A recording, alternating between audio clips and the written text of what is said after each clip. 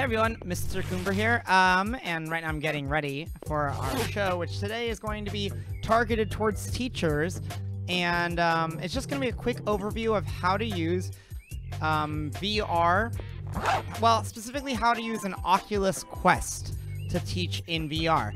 I actually recorded all of this, narrated fully within my Oculus Quest, only to later realize that the Quest does not easily have a way to record my own voice, which brings up, you know, kind of some important things. Here, wait, let me talk about the video right now.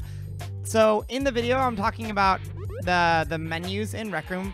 In RecRoom, to look at your menu, what you're gonna do is simply look at your wrist, either the left one or the right one, and all these options pop up.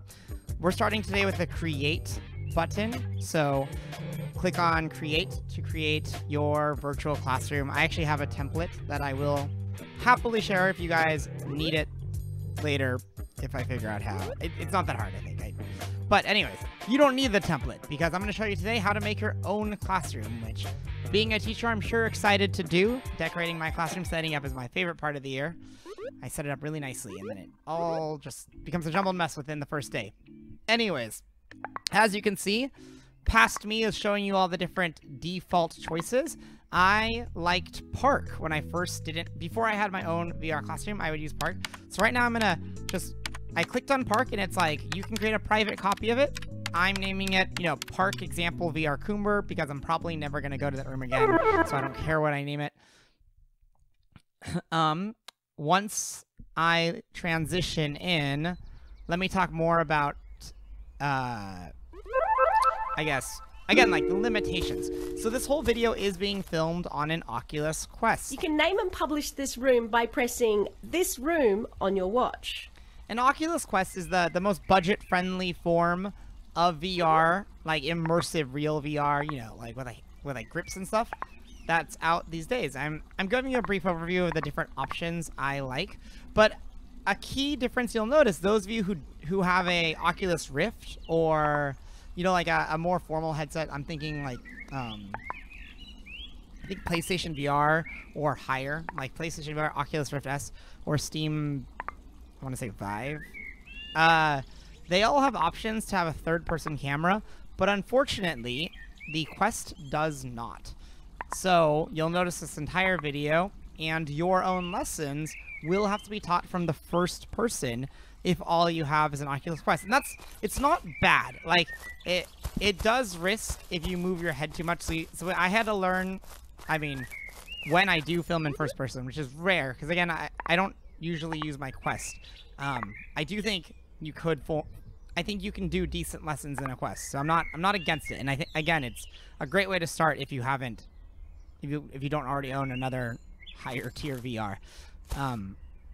But anyways, it's first person, so the kids or the audience is tied to your headset, so keep that in mind. There is no way around that currently in RecRoom. So I've pressed, there's a button on your controller, it's like the Y button, I believe, to remove and I'm showing you the maker pen to remove the menu from my hand, is what I was trying to say. So the maker pen is like the bread and butter of teaching in RecRoom. Okay, it has a lot of options. It's really overwhelming. So you'll see, I held it up for a second. There's like create, edit, blah, blah, blah. But you want to start with create. Okay, that's the middle orange plus button that's already on. And then click open palette. And if you're brand new to teaching in VR and you just want the very basics, go straight to props and then creative. So in creative, you're going to have the most important tools of all, which is the art canvases. So the art canvases are what I use as, you know, portable virtual whiteboards on demand, and you can film, you know, you can make many of them if you wanted. You are limited by this in the top, very briefly, you can see at the very top a thing that says ink in like a green bar, and that's your limit. They do limit like how many things you can summon, because otherwise it starts to lag. Like, there's only so many virtual customized items, but more than enough for our needs as teachers. You'll see I also spawned from that same screen markers as well as an eraser. And when I'm writing on the whiteboard, it's not bad. It feels good. Like, if you haven't had a chance to write in VR yet, there is certain programs where writing maybe doesn't feel as natural. But RecRoom is like, it gets like a B+ for that category. What I'd say is it's very passable. It's above average. I write about the same, honestly, as I do in real life, as in RecRoom. So some of you elementary school teachers, who at least at my school, the stereotype is they write a lot nicer than us middle school teachers. Some of you guys, I think, could pull off decent handwriting. I've seen like really artistic people pull off like impressive drawings just on that same, you know, whiteboard and markers that I am showing before you. Anyways, I'm talking here about the Maker Pen. This is the Maker Pen.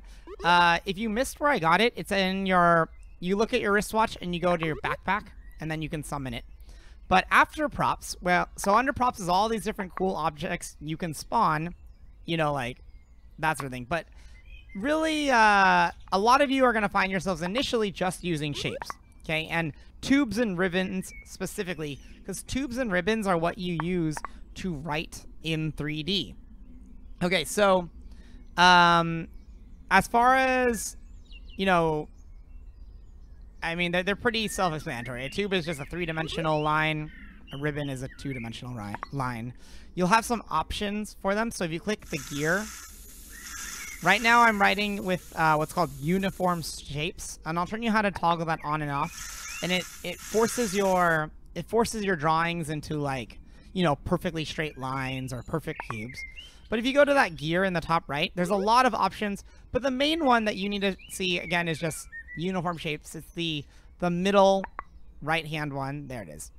And what that's going to do is toggling that on and off lets you draw freeform. So see how I can finally do like a full curvy S instead of, and like back and forth, that sort of thing, instead of just a pure straight line, like, you know, earlier in the video.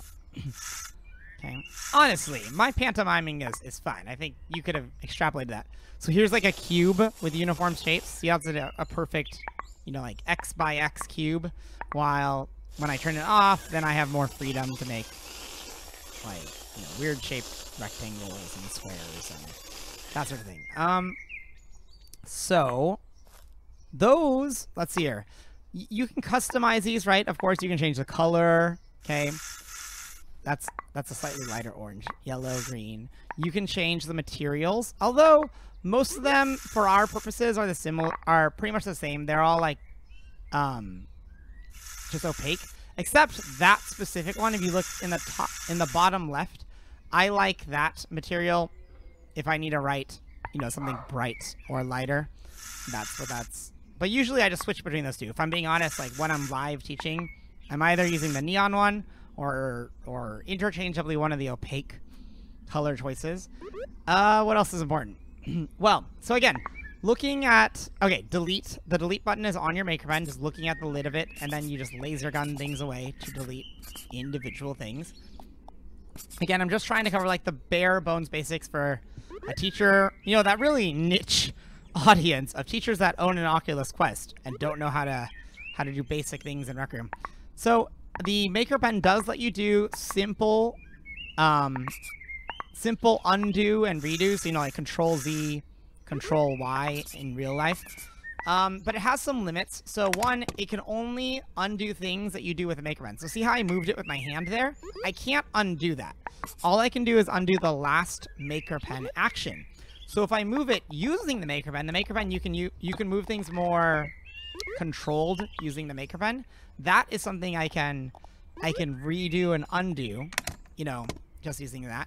But you'll notice, all of my shapes and everything I've done are all glued together because I built them all while holding the Maker Pen a single time. And that's good if it's deliberate, right? Like if you're trying to, you know, craft something with multiple parts and you deliberately want them together. But a lot of the times, I guess, you know, like the easy way around this is you make something and then drop the Maker Pen and then make something and then drop the Maker Pen. And as long as you keep doing that, it's like on and off, it feels like you're like reholstering, I guess like a sidearm. I don't know. But it's like you know, like, that's one way to make sure you have different shapes that aren't meshed together. The other way, it's not intuitive if you ask me, but you have to turn on edit mode, okay, and then select the object. No. Well, okay. Give past me a second. He'll figure it out. So you go to edit mode, then you click select. Come on. He's got it. There we go. Click on the object, and you'll see 3 dots up here. See those 3 yellow dots? Then use your trigger again. Oh, he was so close. I vividly remember this moment of me messing that up. But, oh no, they're still stuck together, past Charles. So, select them. Go to edit mode. Good. Now click. Nope. He's going to go to edit mode, and then he's going to click select. Okay, I'll tell you. And then there'll be 3 yellow dots that appear. There we go. See them?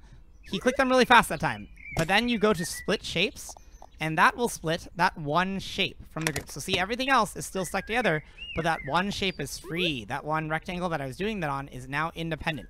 And that, if it seems weird that I'm spending so much of the video on this, this was like a really frustrating, not intuitive thing for me as someone who like was really eager to jump in and start teaching in RecRoom. So I'm passing on the knowledge to you guys. He's gonna do it again. Here we go. Edit mode, and then click select. Select one of the objects that's all tied together. So he's in edit mode. He's got to click select. Good. And 3 yellow dots. Wait for them. Click. There we go. He did it really fast, but let's watch. There. See those 3 yellow dots? And then you click them again with the trigger and go to split shapes. There we go. And by doing that, that one shape is now also free. Free of the other shapes. And again, like, this whole video, again, is just those basics. How to spawn a whiteboard, how to spawn markers, and how to do very simple things, okay? I'm showing you right now how to freeze an object so you don't accidentally move it. That happens a lot to me before I remember to freeze important objects. And the Maker Pen has just infinity options. Honestly, it's like a beautiful, cool computer art fountain of wonder. Okay, and, you know, the easiest thing of all is to just spawn random props. But even within the Maker Pen, I'm only beginning to delve into the many different options within it. But just with those basics, I think you can already see a lot of like potential lessons you could teach within VR using your Quest. You know what I think I started saying at the beginning of this video and I didn't finish is that unfortunately you will have to have an external microphone, maybe your cell phone next to you, recording your dialogue as you teach within a Quest, because at the moment I don't think there's a way to easily record your voice while streaming like this in the Quest. Streaming like this is pretty easy. There's just a button under options under sharing, and that covers it all for now. Thanks for watching.